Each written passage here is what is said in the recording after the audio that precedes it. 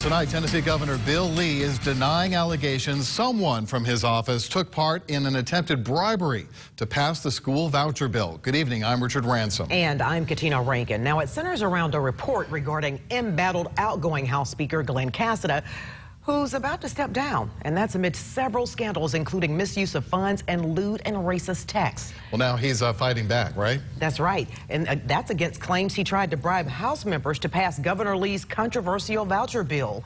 Suspicions grew when Cassada kept the vote open for nearly 40 minutes, reportedly to twist some arms and get the bill passed.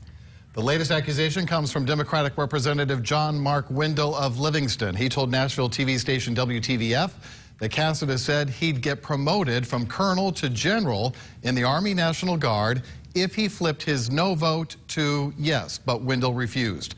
The WTVF report also states a member of Governor Lee's administration was present during that conversation. In fact, it says Wendell was put on the phone to talk to the governor at least twice.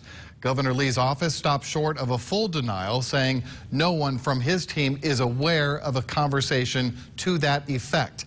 Cassada has taken down a post on his Facebook page yesterday denying any quid pro quo on the voucher bill or others.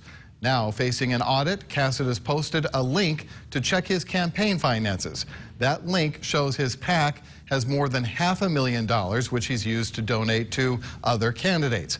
Cassada is set to resign as Speaker August 2nd. House Republicans are supposed to nominate his replacement on Wednesday.